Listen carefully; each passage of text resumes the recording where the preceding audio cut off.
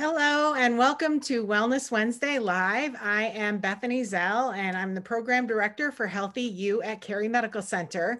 And I am joined today by Nikki Busmanis, who is the Program Manager of 211 Maine. Welcome, Nikki. Hi, thank you for having me. Thank you so much for being here. And our whole theme for the month of April with the Healthy You program, we're focusing on public health. And so I know that 211 Maine offers a lot of fantastic resources and makes public health initiatives and public health resources more accessible to the people of Maine. So I'm going to turn this over to you and let you share what you do with 211 Maine. Well, thank you so much for having me, Bethany. So again, my name is Nikki Busmanis. I manage the 211 Maine program for the United Ways of Maine. I am going to walk through some slides. I think it's helpful for you to have some visuals, and I'm really excited to share 211 with you. So first, just to set the stage, not knowing what all of your backgrounds are, you may or may not know this, but for a lot of us in Maine, it can be really hard to find help for programs from programs across the state. You know, it's hard to tell, what are you eligible for, what's covered by your insurance, what might be available near you. And there are lots of different programs available across the state, really incredible partners and services that really help the spectrum of health and human services. But it can be hard to figure out which one you need, which one might be appropriate for one of your friends or a family member, even a coworker. And so for a lot of us, we really need that opportunity to have a conversation with someone and say, this is what's going on. How do I find help? What's available near me? And with all of that in mind, that's where 211 really comes into play. So at our most basic, we are at 211 Maine, a free confidential program that helps people find local resources that help them stay healthy, safe, and independent. We say we're an information and referral line, but basically what that means is people can reach out to us at 211 and we work with them to find local resources from heating assistance to substance use resources. It could be mental health support, transportation, food pantries, veteran support services. Really think of all of those different types of programs that can help someone meet their basic needs and thrive. And that's what we help people find. So we're an initiative of the United Ways of Maine, and we work in really close partnership with the State of Maine Department of Health and Human Services, as well as some other departments. They're just a great partner for us and really help us make sure that we're available across the state. So the way it works is we have a database of thousands of those resources, again, across the spectrum of health and human services. And we have a team of resource coordinators, and their sole mission in life is to update the information in that directory. So when someone reaches out for help, we're able to find them accurate information. And we have a team of contact center specialists, so we call them 211 specialists, based here in Maine, that are available 24 hours a day, 7 days a week, 365 days a year. So any time of day, night, weekend, holiday, you name it, anytime someone reaches out to 211 here in Maine, they automatically connect to a live person here in Maine on the other end of the line. Now, I really think that's important. I'm one of those people that if I'm calling, customer service for something, I hit 0 because I just want to talk to a person. And as I talked about earlier, for a lot of the different needs that people have and don't know where to go for, they really need that conversation piece. And so that's really where we shine. In 211, it's actually a national model, and many other 211s outsource their after hours and weekends and holidays. But in Maine, it was really important to the United Ways of Maine that we keep this as local as possible.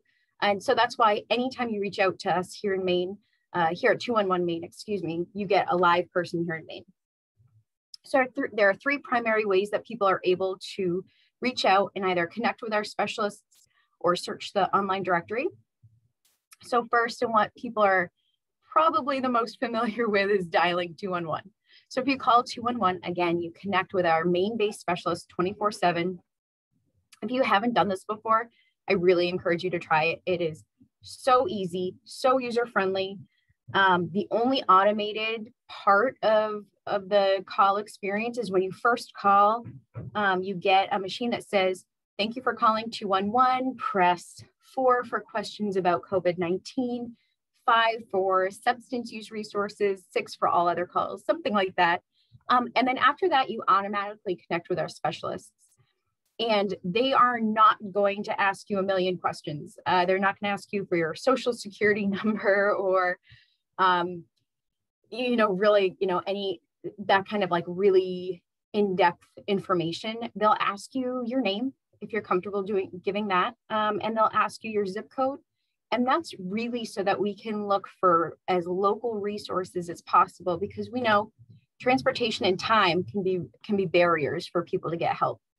And then they'll ask your veteran status, because that may impact if you're eligible for certain programs. And that's pretty much it. Maybe what type of insurance you have, or if you are insured, depending on what you're looking for. But we try to make it as low barrier a service as possible, so that when people reach out, we're able to get them the information they need and get them on their way to being able to start their journey of being healthy and safe and independent. So again, you can call 211. You can also text with us. And I get really excited about this.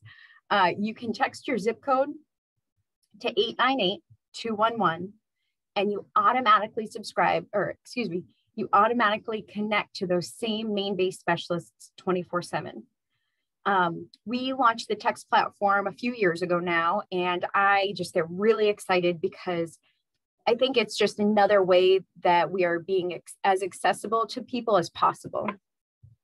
Some people are fine calling. I'm one of those people, I don't mind talking on the phone, but we also know there are some people who aren't comfortable vocalizing their need or in a safe place to do it. They may not have minutes on their phone.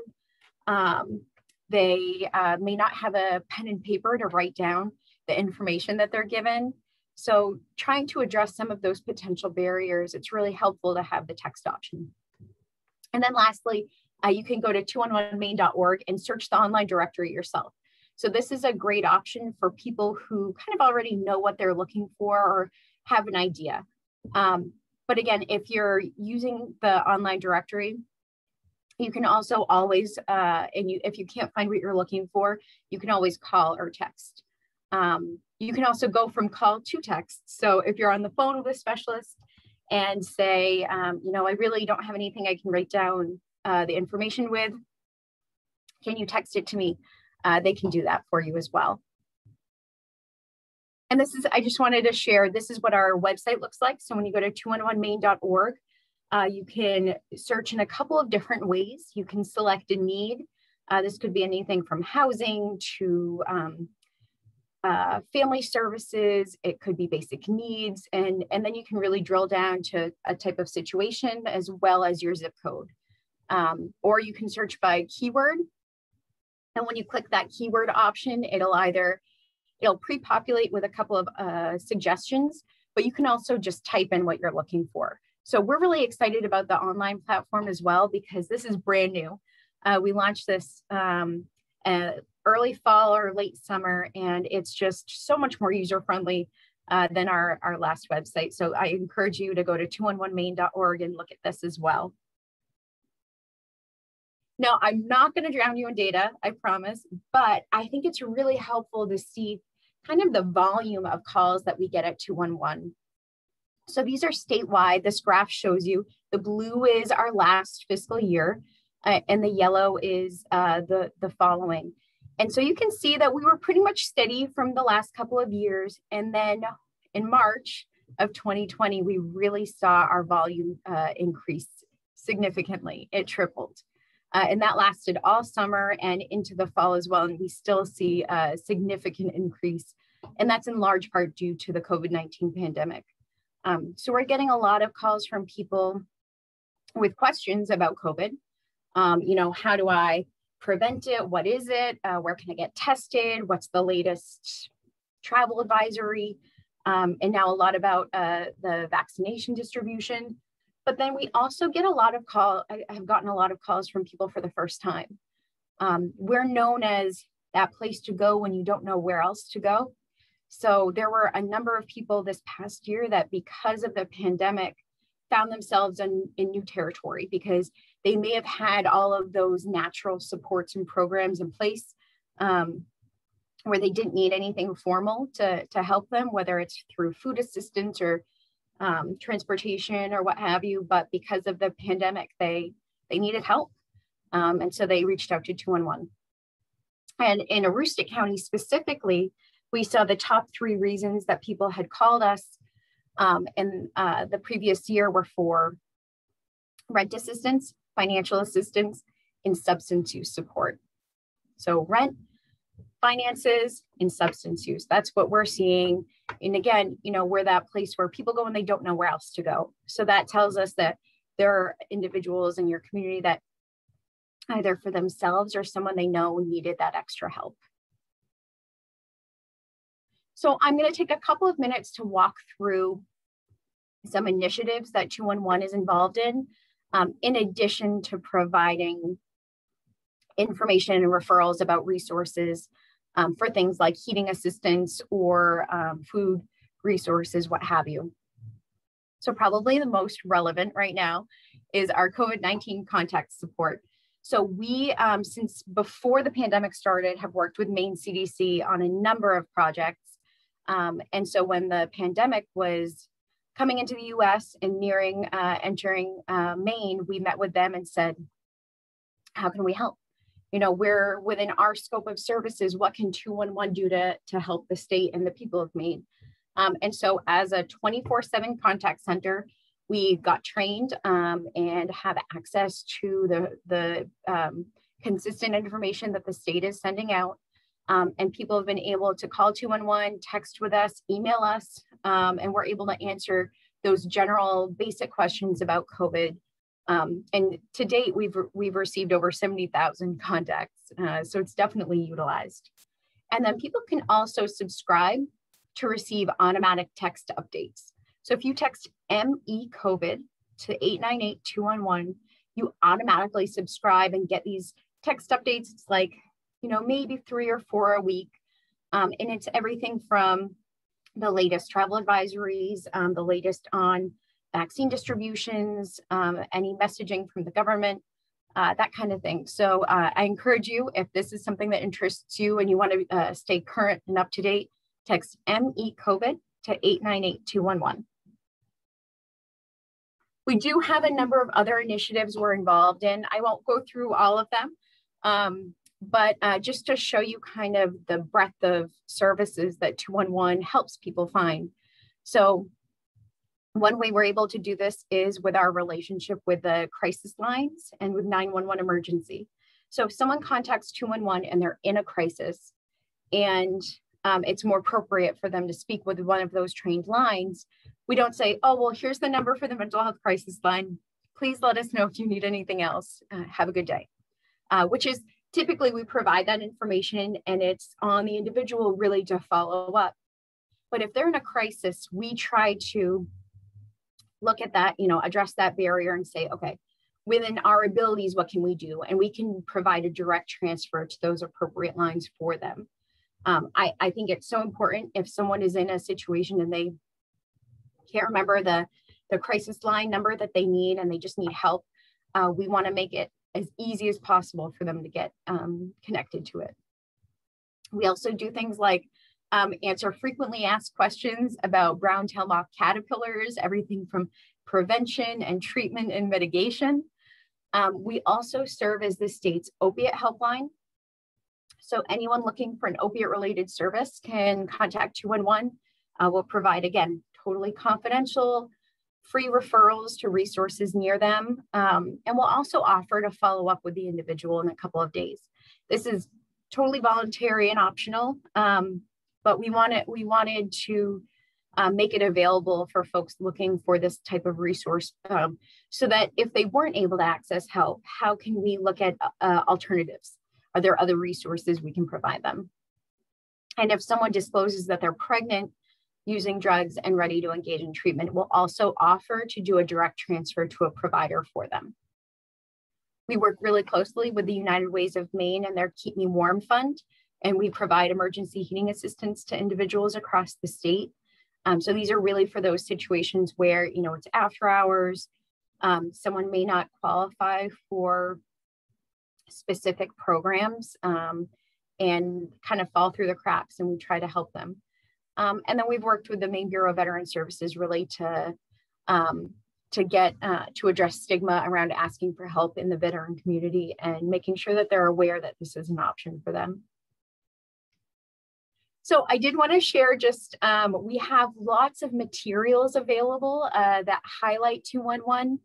These are not to scale, but this is everything from rat cards on the left corner. We have lawn signs on the right, magnets and Post-it notes and wallet cards. So if they're of interest to you or your organization, please reach out to 211 Maine and we can get them for you. And if you are a provider of a health or human service here in Maine, we really encourage you to make sure that your information in the directory is as accurate as possible. So as I mentioned earlier, we have a team of resource coordinators who are the ones reaching out to providers to review information and make sure everything's accurate.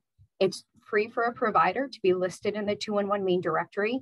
Our expectation is that they will review their listing at least once a year for accuracy. But what we know is that information often changes more than one time a year. So we encourage providers, if it's outside, even if it's outside of their update window, to reach out and let us know that there's a change. Or if you're aware of, if you are on 211 or you get a referral and something's outdated, let us know. And our resource team, they're wonderful. They can reach out to the providers and initiate that conversation. So we really encourage providers and the community to help us do that. So I just spent some time talking with you about how wonderful this program is because I really believe it. But I want to make it clear, set clear expectations. We're not the be all end all answer to every question or need. We have our own limitations. We can't make up resources that don't exist, which sounds silly, but a lot of times if someone tries 211 and then says it doesn't work and I have more of a conversation, it's often that, well, they didn't have anything for me where I needed it, which is really a shame, but not, you know, we can't make up a resource, but we can find out that that's an unmet need and report that back out to the United Ways of Maine and the state and other funders so that they know as well. And we can't force providers to accept someone. They may be running a wait list or what have you, but you know, we're a really good starting point to help someone find that first resource or that second resource that might help them or a loved one get on that path to being healthy and safe and independent. I've used 211 myself personally and professionally. I've had referrals that didn't pan out, and I've had other referrals that changed my life. So it's really a great program. It's all about people. That's why we have Maine specialists answering the phones, answering those texts, maintaining that directory. I really encourage you to try it. So with that, Bethany, I don't know if there are any questions. Thank you so much. And wow, I mean, I've been handling the majority of our Cary Medical Center listings for 211 Maine for a few years now. And I guess I never even really realized how comprehensive it was. But there are so many things I love. I love that you get a live person, 24/7, a live person right here in Maine who knows the state you're calling from. They know potentially the towns you're talking about when you're asking for these resources, because, you know, it may not feel like a big deal. And it may feel like we're all just so interconnected right now through this pandemic that anybody anywhere can find any information they want. But there's something to be said about that connection in Maine. So I absolutely love that. And I love the no wrong number philosophy too, like really just helping to bridge that gap right there, because especially where you've seen your traffic triple since the pandemic. And I'm sure some of those were very delicate situations that it takes a lot of courage sometimes to make those calls to ask for help. And, you know, to get over that initial barrier to be told, hey, you got the wrong number, they may not call, even if you give them the right information. So I love that you guys try and help as much as you can in those moments. I wasn't familiar with the texting thing. When did the text feature begin? We started that in partnership with the state. It must have been the spring or summer of 2018. So it's been a few years, but it took, it's taken some time to really get the outreach and marketing about it. But again, I'm a huge advocate for looking at new ways to be accessible. And as I mentioned earlier, we tried to look at what are those potential barriers for someone to call. Immediately I thought, well, what if someone's not in a safe place to say what's going on? How do we make it as easy? Or some people, around the stigma piece, it can be really hard to ask for help. Really and so if they don't feel comfortable, even though it's confidential, even though it's free, if they don't feel comfortable yet calling, having that text option is great because it still allows for the conversational piece. And you're meeting them where their need is. Like really, they can't talk on the phone. They can look it up online. They can text it. They don't have to hear a voice or even use their own voice if they're not comfortable. So that's awesome. The funny thing that to me about the calls is that I've had the specialists tell me before that when they've answered calls before, the person is surprised first when it's a person, and then they almost quiz the specialist you say you're in Maine. What's the weather like? Like, tell me the truth.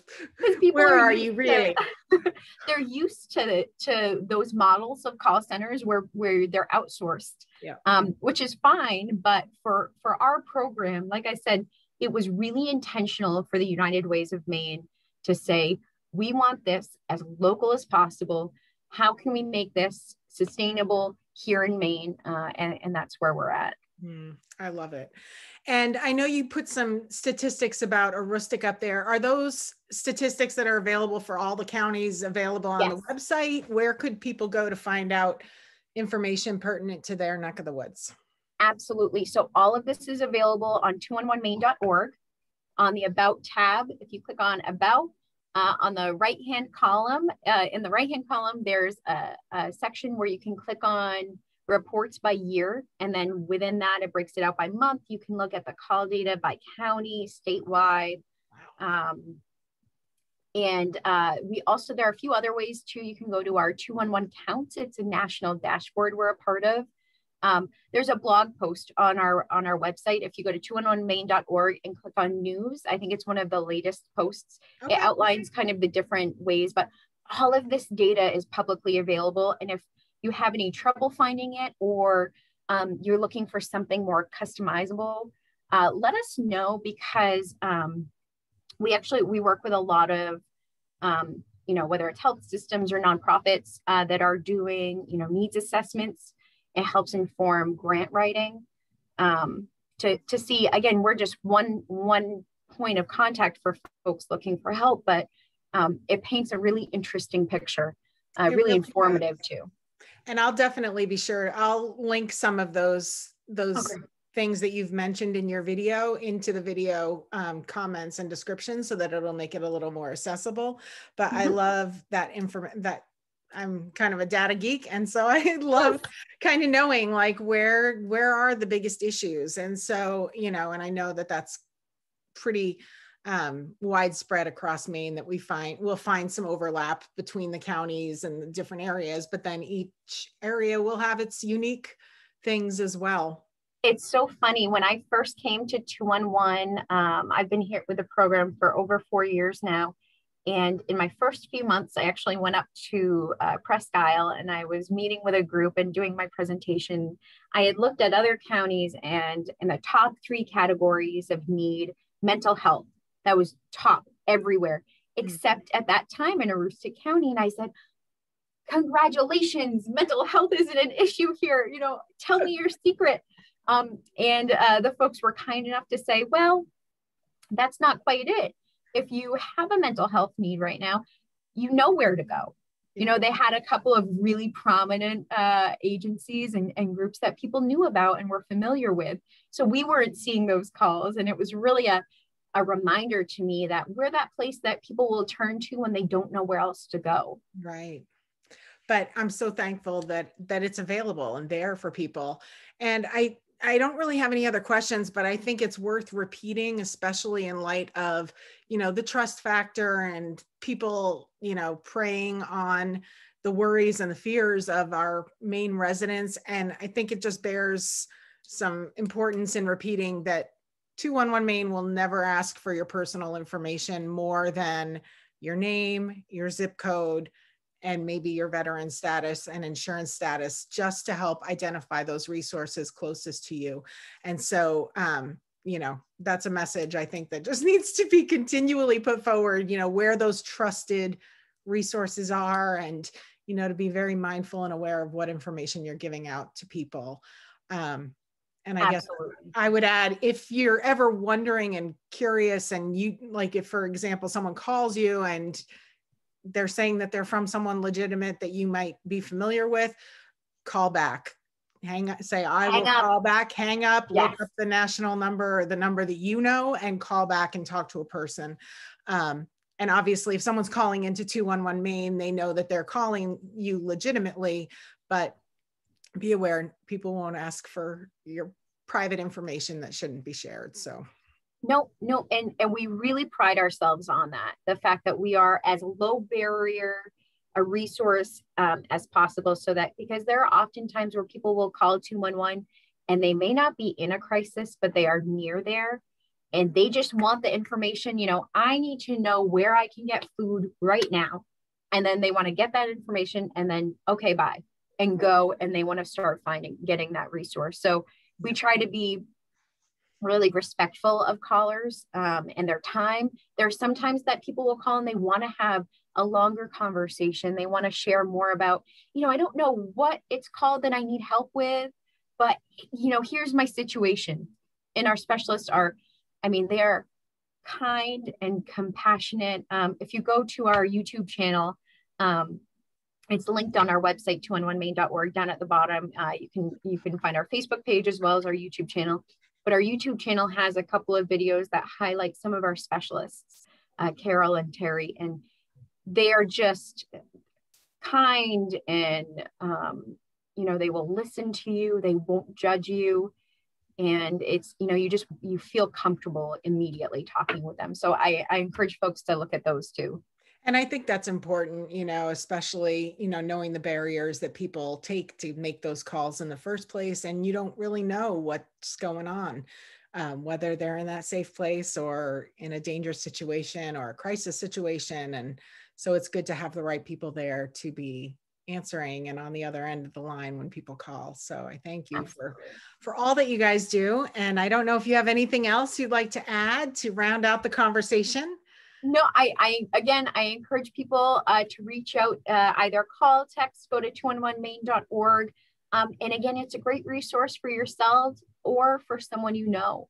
We'll oftentimes hear from folks on behalf of someone else, whether it's an aging parent, a coworker that you might be, close with or concerned about, could be a neighbor. We're there. So we're any time of day or night, any day of the week, whenever you're ready to reach out for help for yourself or someone we're there for you. Great. Well, thank you so much for your time today, Nikki. Thank you for sharing this wonderful program with us and for all the work that you do for the state of Maine. Thank you. And for those watching, we hope you'll tune back in May on the 2nd and 4th Wednesday of the month at 1 p.m. for our next Wellness Wednesday live segments. We'll see you then. Thank you.